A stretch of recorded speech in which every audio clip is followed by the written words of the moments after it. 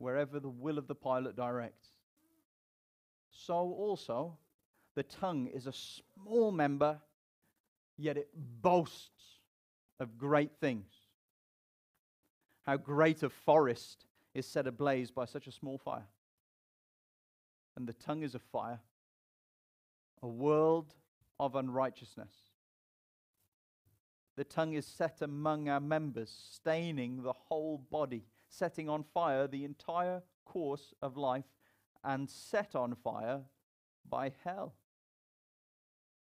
For every kind of beast or bird or reptile and sea creature can be tamed and has been tamed by mankind, but no human being can tame the tongue.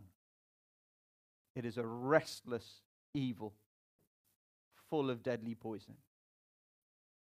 With it we bless our Lord and Father, and with it we curse people who are made in the likeness of God. From the same mouth comes blessing and cursing. My brothers, these things ought not to be so. Does a spring pour forth from the same opening both fresh and salt water? Can a fig tree, my brothers, bear olives, or a grapevine produce figs? Neither can a salt pond yield fresh water. James got a lot to say in chapter 3, but he begins in chapter 1. He says some strong things. He says in chapter 1, verse 26, those who consider themselves religious and yet do not keep a tight rein on their tongues deceive themselves, and their religion is worthless. Let those words sink in. Everything that we do as Christian people come in this morning, our singing and our praying, our worship time, our conversations afterwards, all of it is worthless, the Bible says, if we don't control our tongues. This is serious stuff. We're going to spend the majority of our time in chapter 3. We're going to work our way through it verse by verse, and it all begins with a wake-up call in verse 1. My old woodwork teacher, if he ever thought that the whole class wasn't paying attention, he would tap his fingertips, just his fingertips, on the roll-down blackboard, because that's how old I am. And I don't know how he managed to generate the power in just his fingertips, and it hurts mine even just doing that because I'm a soppy office boy. But he would get everybody paying attention with the noise that he made from wrapping his fingertips on the blackboard. And James is doing the same thing in verse 1. This is a wake-up call, because the first thing to see is this is for everyone. Not many of you should become teachers, my brothers, for you know that we who teach will be judged with greater strictness. Then verse 2, for we all stumble in many ways. James is saying this isn't just for preachers or seminary students. It's about the church.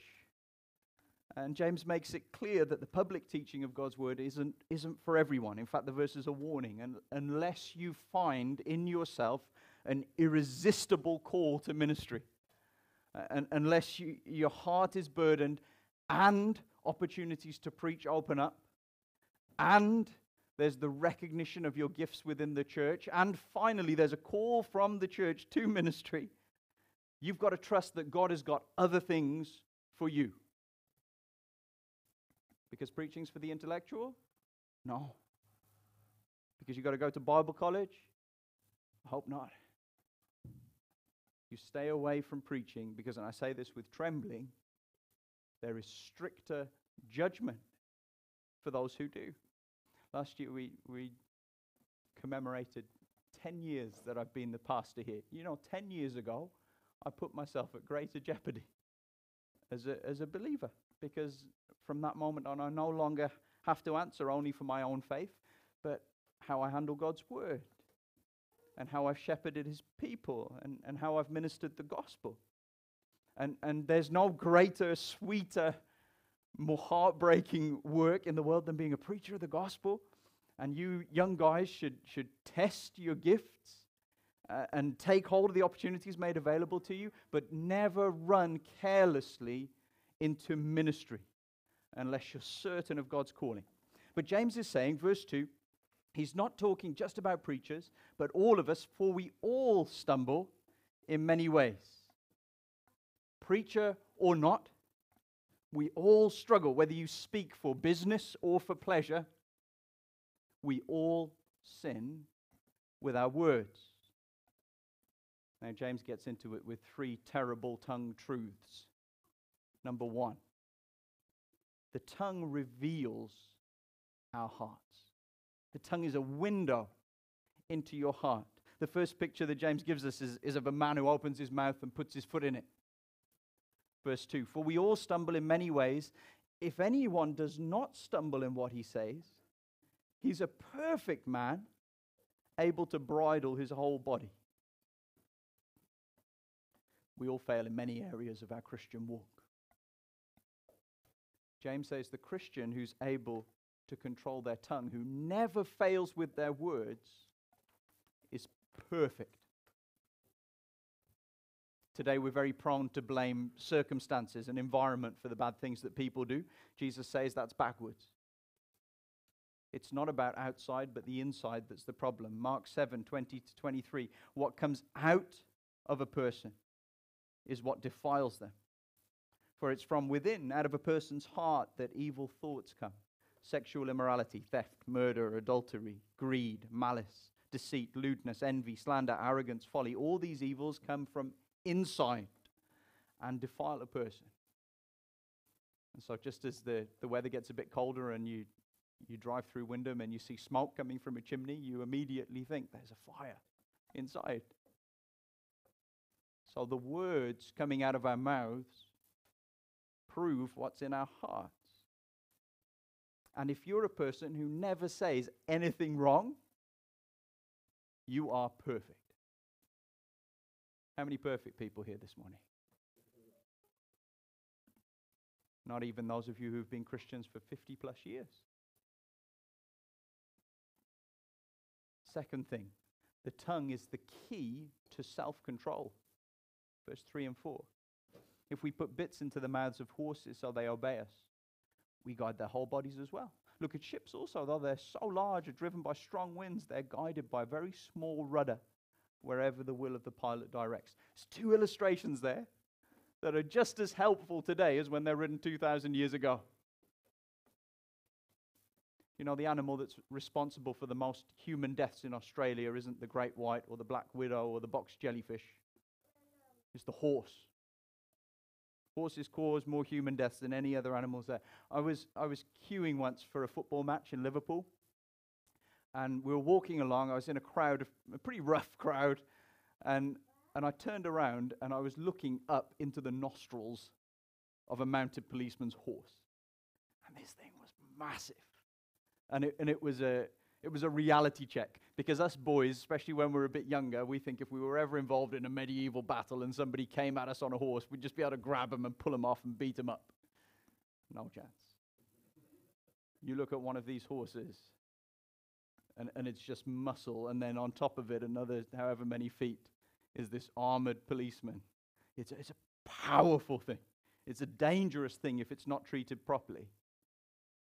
And yet many of you have ridden one without any trouble. Hamish can control one like a pro, with just a little bit of metal and a leather strap.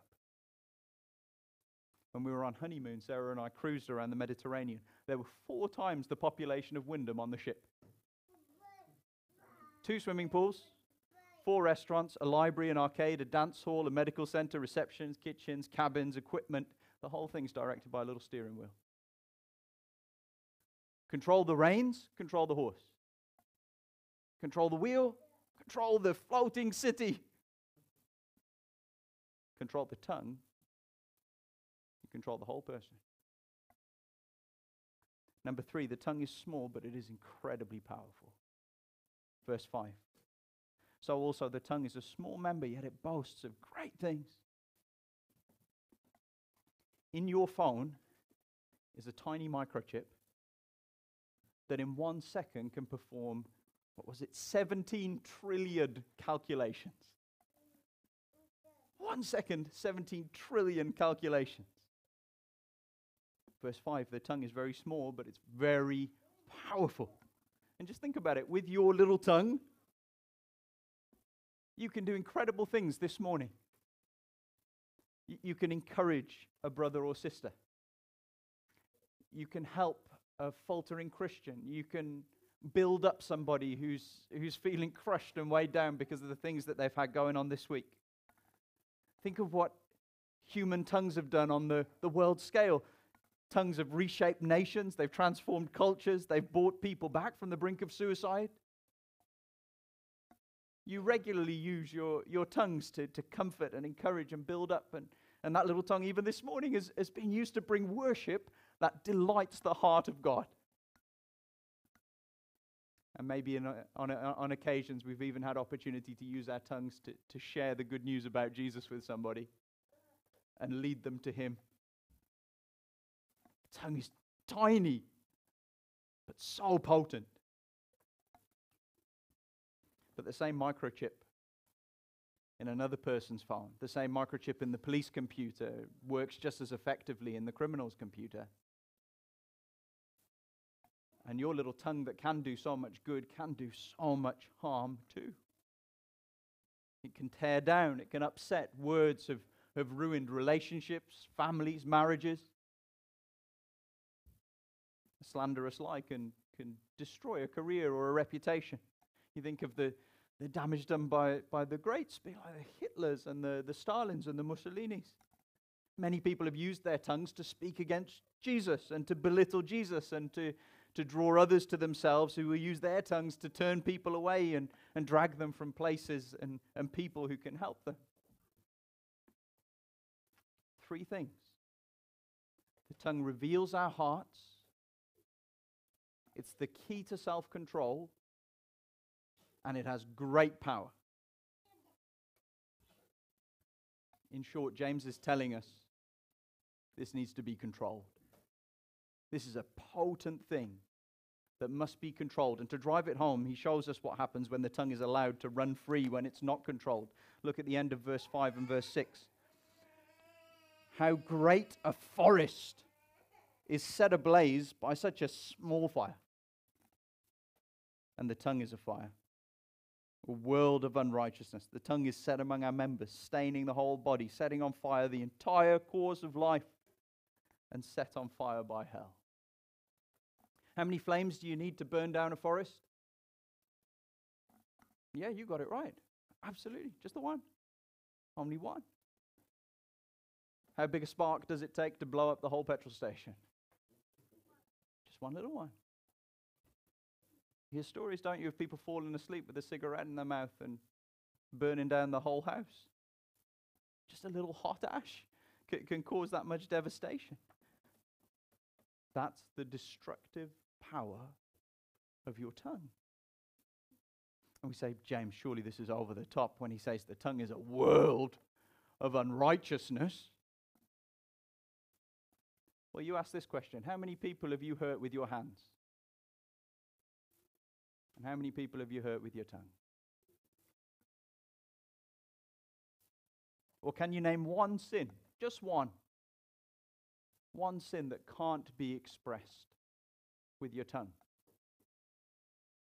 Pride, greed, gossip, blasphemy, bitterness, dishonoring your parents, envy in the way that you talk about the stuff that you just can't be without.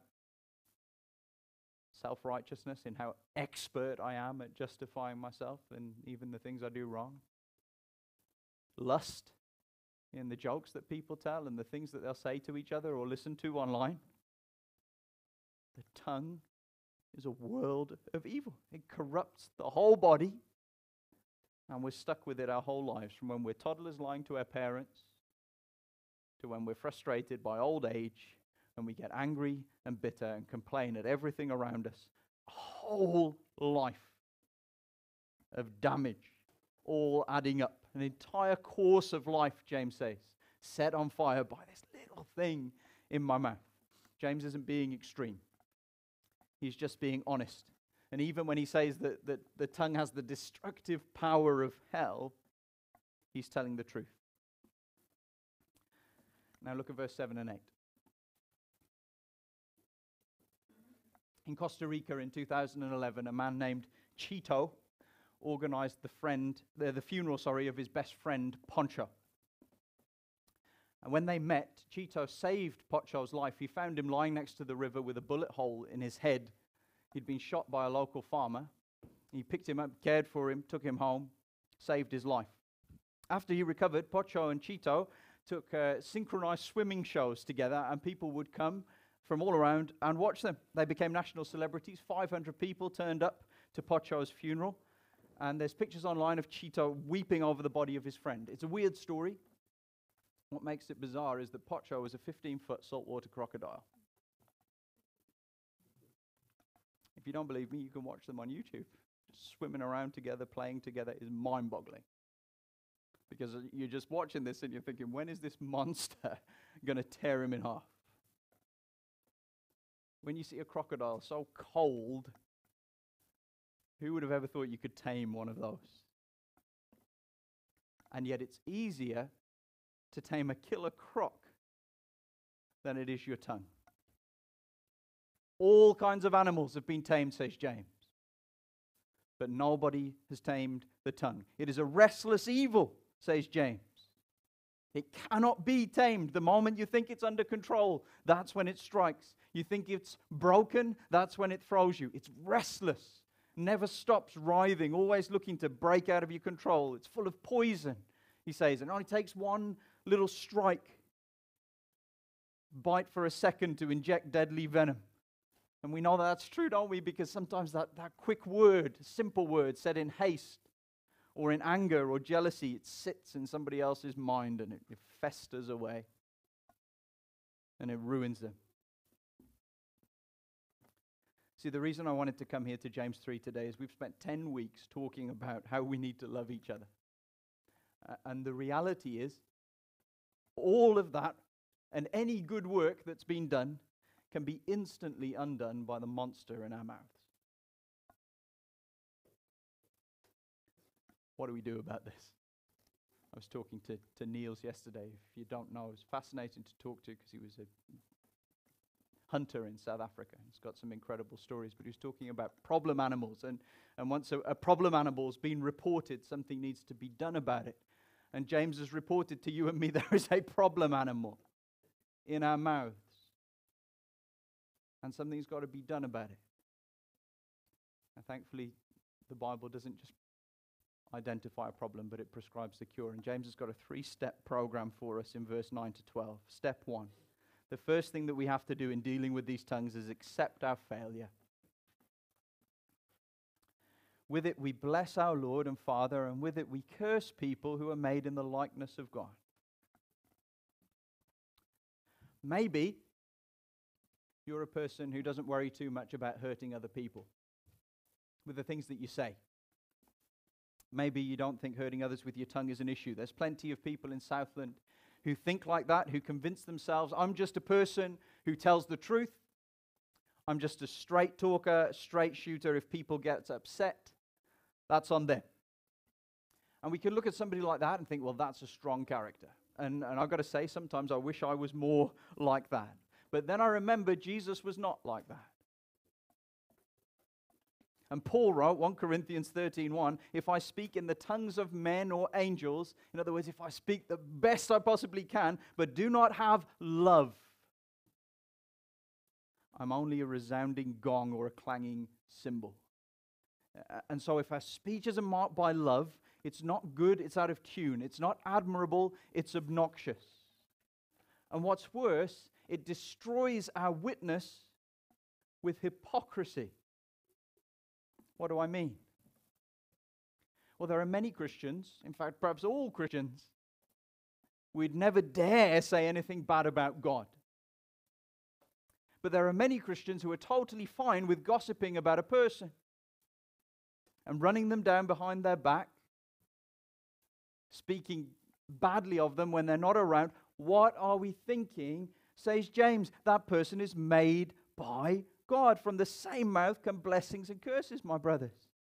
Verse 9, with it we bless the Lord our Father and we curse people who are made in the likeness of God. If they're a Christian, they're united to Christ. If they're a human, they're made in God's image. If they've been saved by Him, they've been bought by His blood, and they're an ongoing work of His sanctifying grace. How could we claim to love the artist while spitting on his artwork? That's hypocrisy. And yet we do it every time we come to church and use our tongues to worship God, and then use that very same tongue on the car journey home to belittle his people. God's people. His image bearers, his treasured possession. It is an empty claim to say we love the Lord Jesus if there's no unsettling in our heart when we hurt his people. Our tongues make us hypocrites. They empty our witness of its power. Everything that we've got to say about God that's good this morning, it becomes void if we're happy to go home and run his people down. That's Dr. James' diagnosis. Now here's the question: do you have the humility to accept it? Because if you ignore the diagnosis, it doesn't stop the illness. It just gives it opportunity to thrive. But if we're ready to accept, yes, I've been a hypocrite, and my tongue can be heavenly one moment and hellish the next, then I'm in a place to receive the cure. You know, there's a reason why Jesus is rejected by the religious leaders and not by the prostitutes and the tax collectors. He said it straight, in love. It's not the healthy who need a doctor, but the sick. It's not those who don't think they've got a problem who are going to come seeking help, but those who know they're sick. And so he says, I've not come to call righteous people to repentance, but sinners. The person who's blind to their problem will never seek a cure, never see their need of Jesus. The first step then to conquering your tongue is recognizing this is an issue for me. Step 2, don't despair. Look at verse 10. From the same mouth come blessing, cursing. My brothers, these things ought not to be so. The hypocrisy of an untamed tongue is a serious thing, but it doesn't mean you're not a Christian. Notice James still calls us brothers. He's saying this is a problem that Christians face. And so if you can't get a grip on your tongue, don't let it drive you to despair. It doesn't mean you're not saved. It doesn't even mean that you're a weak or abnormal Christian. Despite our best efforts, every Christian here struggles with our tongue. But that doesn't mean we should accept it. James says these things ought not to be so. We've got to be making a real effort to address this issue. Now let me also say the other side of that coin then, that hypocrisy of Christians is not a good enough excuse for not becoming a Christian. I've had friends who say, I like Christianity. I like what Jesus has to say. But all Christians are hypocrites. Yeah, we are. You're right. God's word tells us that. You're in agreement with the scriptures. But we don't say to you, come to church and be like us. We say, come to Jesus and be like him. He's the one you need. You come and meet the one man who always controlled his tongue. One whose every word was marked by love and who never once spoke in haste or hate. You come to Jesus and live. You put us to the test, you'll find all sorts of faults and failings. You put Jesus to the test and find in him perfection, satisfaction, salvation. The third step then is to deal with the source. And there are so many practical points and different angles that we could take on addressing this. We could find ourselves accountability partners to confess to when we're having a problem with what we're saying. There's all sorts of things that we could do practically. But the most important answer to this is that we get to the core issue. Verse 11 and 12. Does a spring pour forth from the same opening both fresh and salt water? Can a fig tree, my brothers, bear olives, or a grapevine produce figs? Neither can a salt pond yield fresh water. You can't have both salt and sweet, bitter and sweet water from the same source. And it's impossible to have two types of fruit from the same tree. It's got to be one or the other. Now, if you taste water from the river, which I know isn't recommended locally, but it's not terrible, especially if you're from the UK and you've seen the rivers that we've got over there. But if you tasted the water from the river and there was something in it that you knew immediately was wrong, where would you go to fix it? You don't go downstream, right? Because you know if it's wrong here and it's flowing that way, it's going to continue to be bad that way. You go upstream and you keep going until you find the source of the problem. To tame our tongues, we've got to go to the source. Now, what's the source of your words? What moves your tongue? Luke 6:45. For out of the abundance of the heart, the mouth speaks. Your tongue is a puppet, and the strings are pulled by your heart. There's a hotel in America, and a number of the guests were complaining that the water tasted and smelled funny, and after enough people had made a fuss, they eventually investigated and found a dead body in one of the water tanks on the roof. Behind our bitter tongue, there is a rotten corpse.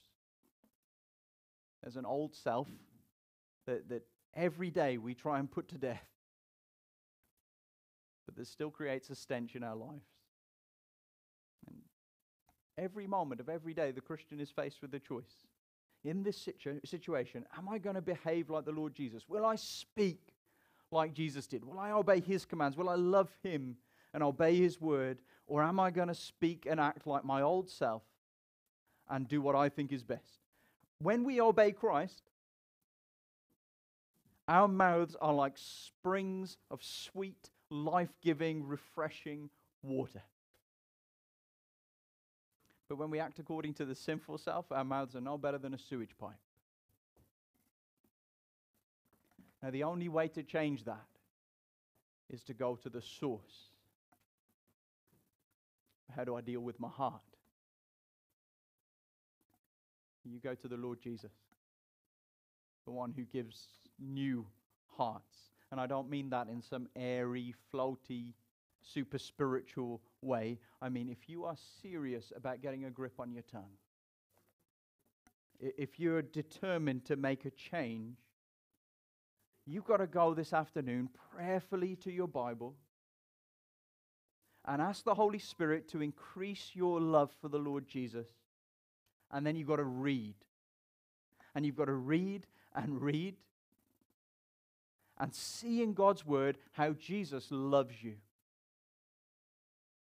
How he never said anything wrong or hurtful. How he never did any harm to anybody with his tongue, only good.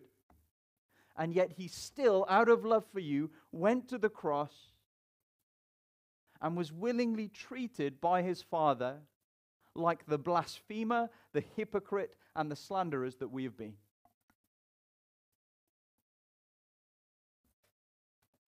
You see that love. Love that gives a perfect life, that lays it down, that goes to a horrific death. See that love for you, and you let it work on you. You stew in it, sit in it, until all you care about is honoring the one who stepped down from glory and gave himself for you. And you read, and you read until you consider everything else worthless in comparison to the treasure of relationship with Jesus. For where your treasure is, your heart will be also. And from the overflow of that Christ-raptured heart, then the mouth speaks. And your tongue that's got so much potential to do evil, your tongue like a nuclear launch button tucked behind your teeth, will be so much less of a threat to the love and mission of our church.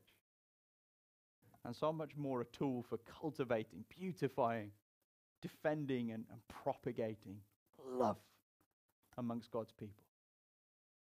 Let's pray.